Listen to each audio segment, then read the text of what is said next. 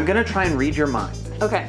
But it's easier to read someone's mind if you have a visual to sort of lock onto. So what I would like you to do is visualize a symbol, some sort of symbol. Okay. Doesn't necessarily have to be a shape, just something that you can clearly see. Okay. You have something in your mind that you can clearly see. Yes. Okay, what I would like you to do is, so that everyone else can see and know what it is that you're thinking of, aside from me, I would like you to draw on this little card the symbol that you're thinking of. Not yet, wait for me to turn around. Well, okay then. And just draw it real quick, show it to the camera, and then put it face down inside this little holder here. Okay. Okay?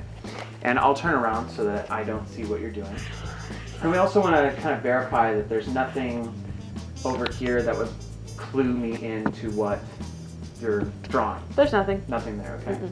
Let me know when it's safely inside the wallet. It's safely inside the wallet. Perfect, okay. Now what I'd like you to do is just focus and concentrate on that shape. Okay. Or symbol or whatever it is that you drew. And try and visualize not just what you drew, but how you drew it. Focus on the drawing itself. Okay. Okay? Okay. And what I'm going to try and do is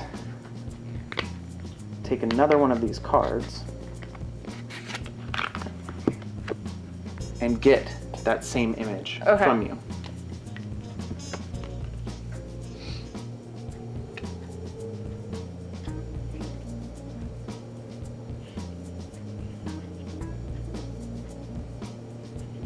Okay, okay. Pretty clear, okay. All right. So here's mine. Would you take yours out? Okay. And on the count of 3, we're going to show the camera both drawings. Okay. Okay. 1, 2, 3. It's a perfect match.